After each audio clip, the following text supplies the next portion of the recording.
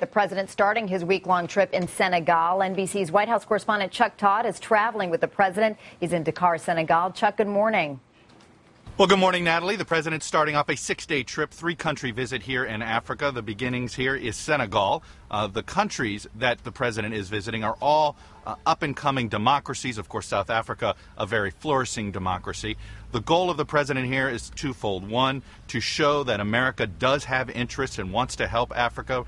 Lately, China has been investing in this continent, and it looks like giving more attention to this continent than the United States. President Obama is hoping to erase that perception.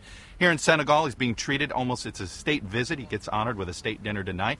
But he also will make some symbolic visits to places of importance, particularly for African Americans. Today, he'll go to Gorée Island, which is home of the so-called Door of No Return, where Africans were then shipped off to slavery across the ocean. He'll also visit Robben Island when he's in South Africa, the prison where Nelson Mandela resided for 18-some years.